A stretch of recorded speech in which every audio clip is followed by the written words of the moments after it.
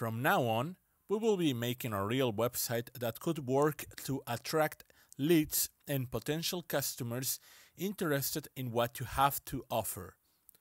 As we go in each lecture, we will be learning to use site origin widgets to create an awesome and powerful website.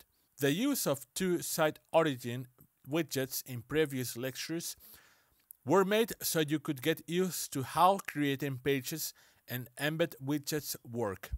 I hope you already feel more familiar with WordPress by now. Now we are going for real. This is a kind of website we'll be making. Although the page is in Spanish, you can see all of the elements such as images, titles, buttons, videos, ribbons, picture galleries, and much more. This is a real website I made a couple of months ago to sell our course in Mexico City.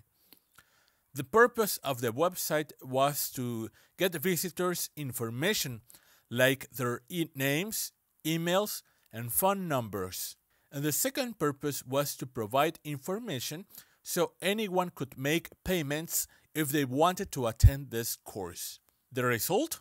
Over 400 leads from a single campaign, and the course sold as gold.